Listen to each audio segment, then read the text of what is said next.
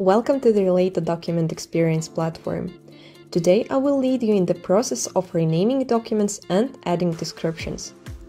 Firstly, to change the title of the document, enter Edit mode by clicking the Edit icon in the top right corner. In this pane on the right side, you will see the Settings tab. Click on it. Here you will be able to rename the document.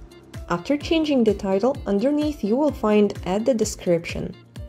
Type in there a sentence or two. To save changes, just click the Save button in the top right corner. Now you can see the changes in the document search bar. If this was useful, don't forget to watch our other videos to become familiar with many more Relayto features. Thanks for watching this video.